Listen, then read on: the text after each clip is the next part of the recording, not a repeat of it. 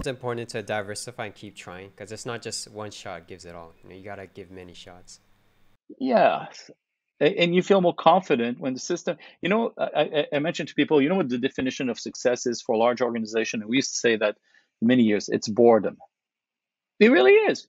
I want a regular, steady growth, and I don't want anything to disrupt it.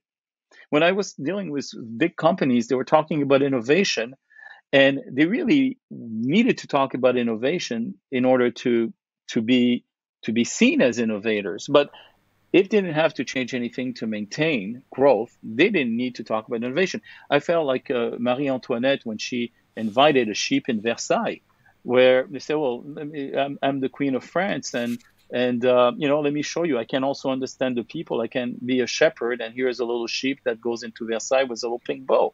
Well, that's what innovation is for a lot of companies. They would just want to very often portray. If they were not born in innovation, if they didn't grow from innovation, they reach their plateau. Innovation is really hard and very calculated for them for survival reasons.